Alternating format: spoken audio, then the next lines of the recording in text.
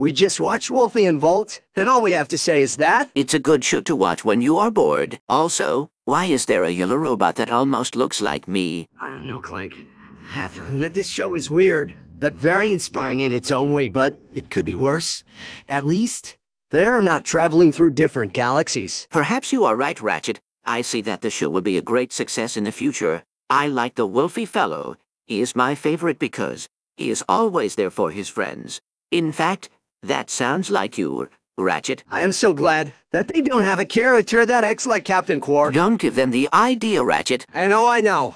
I just want this show to have more adventure rather than it being a show for just laughter. Perhaps there's a way for the writers to make that happen in the next episode. But for now, we just have to wait for the next one to come out. I guess you're right, Clank. Also, how does Volt eat the cookies? It has something to do with the tube connected to the chamber that is his stomach, which a robot doesn't have.